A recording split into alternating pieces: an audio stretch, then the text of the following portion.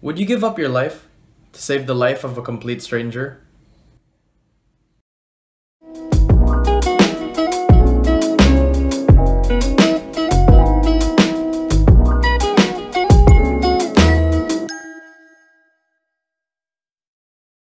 Hey guys, it's Tyler, the director, and welcome back to my channel, where I post movie reviews, recommendations, and more. So if you're interested in that, please don't forget to hit that subscribe button below and give this video a thumbs up. I greatly appreciate it. Okay, on to the video. Today we're going to talk about the 2018 mystery drama, Mirage, directed by Oriol Paulo.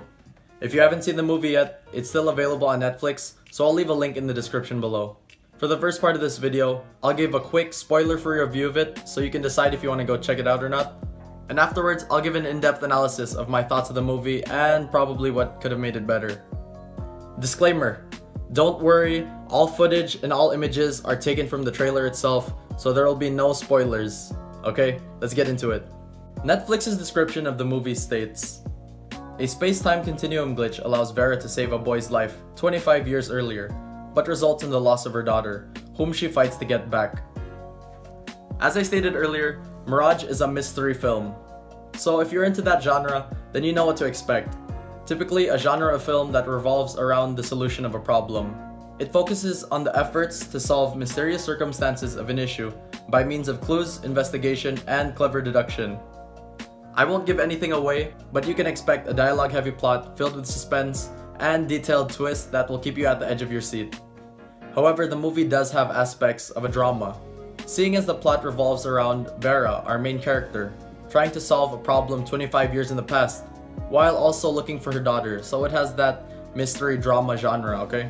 A majority of the reviews for the movie were positive, and although its runtime was a little excessive, a little over 2 hours, the movie is still great and entertaining, and I recommend that you should go check it out.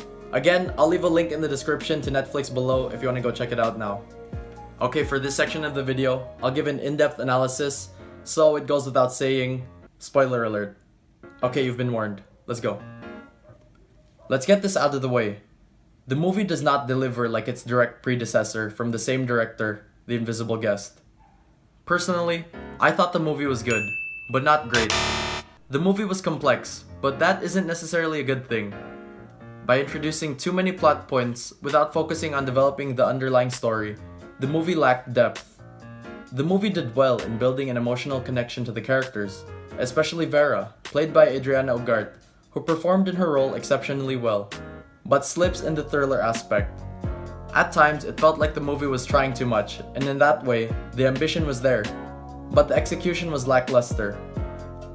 The movie went for too many genres at one time: science fiction, noir or detective crime fiction, family drama, and historical drama. The story possibly could have been better if they removed one of the weaker, unnecessary twists, such as their marital situation, therefore tightening the screenplay and focusing a little more of the attention towards the core of the story. If you enjoyed this movie as much as I did, I recommend the following.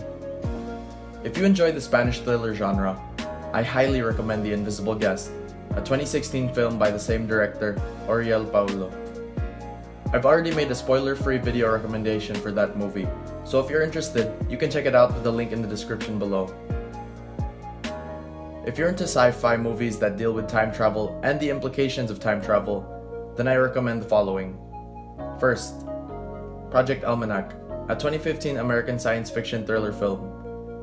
The story follows a group of high school students that build a time machine. They get the machine running, but their joy turns into horror when they find out the results of their immature actions. Next, The Butterfly Effect, a 2004 American science fiction thriller film starring Ashton Kutcher. The title refers to the popular hypothetical theory of the same name, the butterfly effect, which illustrates how small initial differences may lead to large unforeseen consequences over time. And lastly, Source Code, a 2011 action thriller film starring Jake Gyllenhaal. The synopsis of the movie states, a soldier finds himself in the body of an unknown man. He discovers he's part of an experimental government program to find the bomber of a commuter train, a mission he has only 8 minutes to complete. Mirage doesn't quite reach the heights of Paulo's previous films. but nevertheless, it remains an above-average thriller with a few outstanding moments and twists. It is still a good movie to watch that I recommend to all. So I ask you again, would you give up your life to save the life of a complete stranger?